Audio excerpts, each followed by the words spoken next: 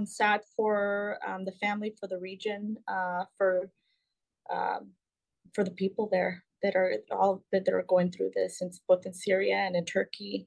And yeah, it's definitely a lot more personal because they're my family. State Senator Melissa Hurtado shares tonight the powerful quakes hitting Turkey and Syria hit very close to home. She says her in-laws were able to make it out safely from their home in Turkey, just a few hours away from where the first earthquake struck.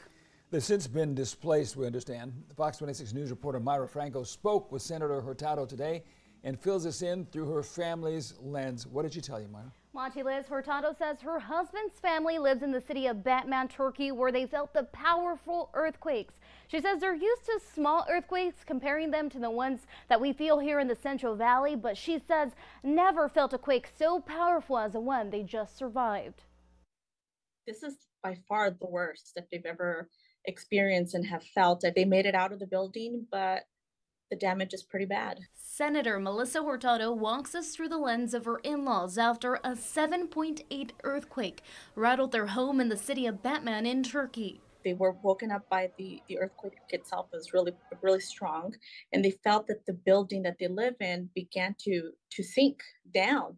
So they grabbed what they could. They started, running towards the outside of the building. They didn't know where to go. Scrambling out 4 in the morning, not knowing where it's safe to go. Of course, transportation is limited, and right now they can't go out of the city. No one can really come in. The roads are kind of divided and torn by this earthquake. It's just damaged roads. It's damaged homes. It's damaged so much. Carrying just the items they grabbed when they left their home. The first earthquake hit about a 7-hour driving distance from where they live. The second struck just 5 hours away. It was felt all around. Hurtado's husband is currently in Istanbul and also felt the quakes, a 14-hour driving distance from his parents' house. Even after his parents relocated for a third time, they still felt unsafe as they fear for the unknown. And they didn't feel that building itself was safe to be in. And so they ended up going from there to her daughter's home.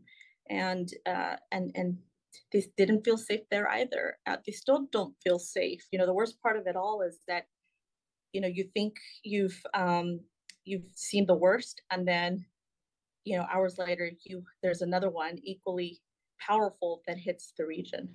So they were worried about a third earthquake aftershock of the same magnitude. Hurtado says her in-laws' house is still standing, but it's just not safe for them to return. Local authorities are also not allowing people to go back to their homes. Right now, she says people are being advised to limit their phone use and to use it only for emergencies. In one area, Hurtado says they're completely out of gas. The earthquake caused a gas pipe explosion, leaving families homeless. Others without a heater where it's cold and snowing. She also says they have other family members who are unaccounted for at this time. Liz, Monty. We are glad to hear that they made it out of their initial building safely. Thank you, Myra.